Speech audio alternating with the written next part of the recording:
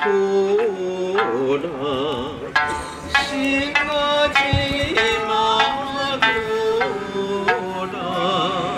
it's my great pleasure to bring forward to you one of the folks who have taught me about the importance of connection and that we're not all separate from each other. A great voice and a great person in this area who's leading us in this area. Joana Macy. She's a scholar of Buddhism. She's also very knowledgeable about general systems theory and deep ecology. She's a respected voice in the movement for peace. That's enough. No? No. Joana Macy! Joana Macy!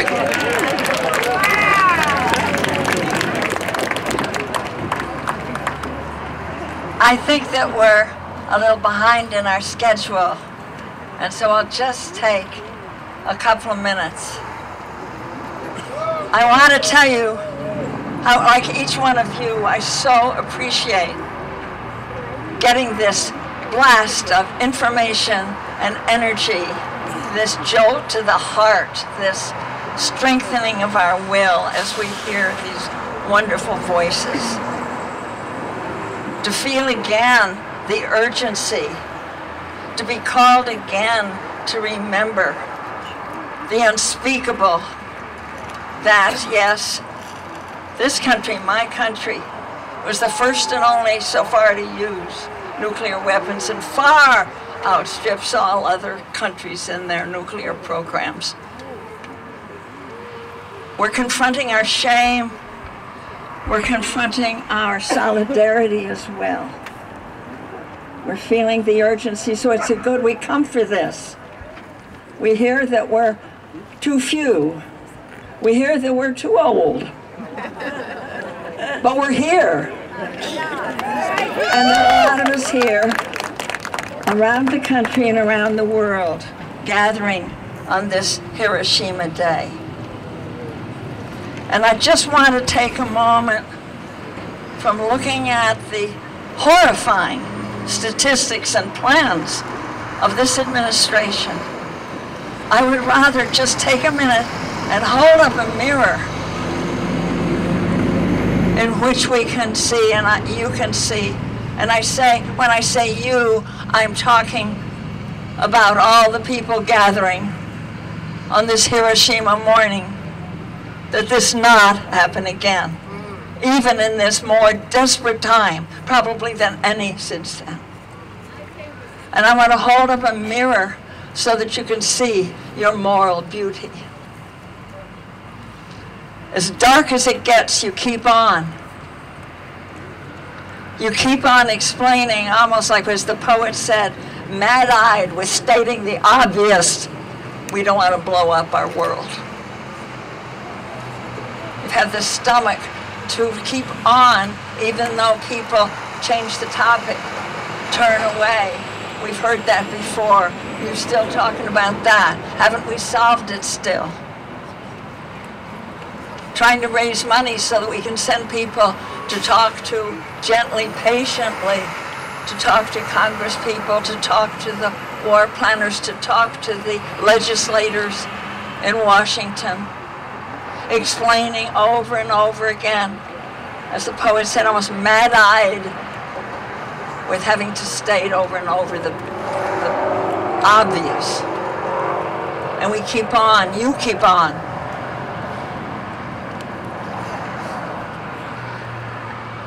So I am reminded, I'm thinking of how when in the early 1940s, Enrico Fermi caused the atom's kernel of the nucleus of the atom, which had been that bonding power that holds the neutrons and protons together. That one thing that cannot be broken, that kind of holds our universe together. You can manage with the biggest nucleus, which is that of the uranium atom. It's kind of big, but you can knock off a proton and then cause a chain reaction. And what happened that's the most telling for us sometimes, I think, is not the chain reaction that ensued, but the release of the strongest binding power in the universe. It's like the glue that holds the material world, or it's not really a material world, this active, interactive, dynamic world together has been released. And I thought of that when, in the early years of the Reagan administration, in some interviews I was doing. The first one was with a professor of psychology in a university. And he was talking to me about how he would cross the campus and sometimes just clicking, see the campus in rubble after a nuclear attack. And he said, "What's the matter with me? I feel as if I'm becoming unglued." And then I heard that more and more from people in their own experience, and then the feeling of our world becoming fragmented, incoherent, losing its coherence.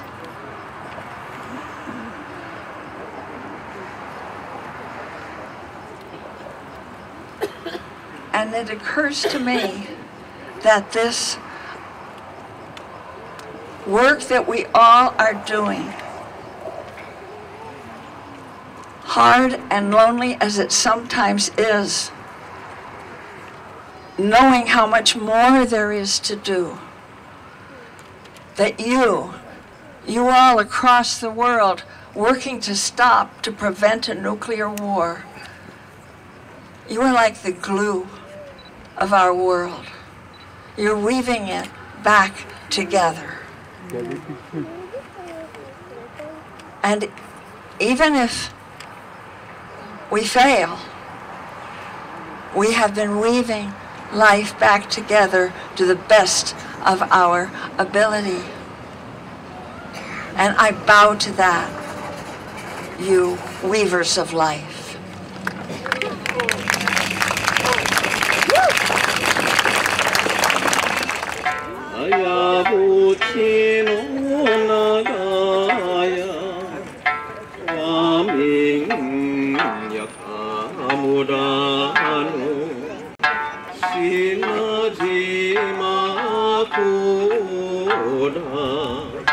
Sinaji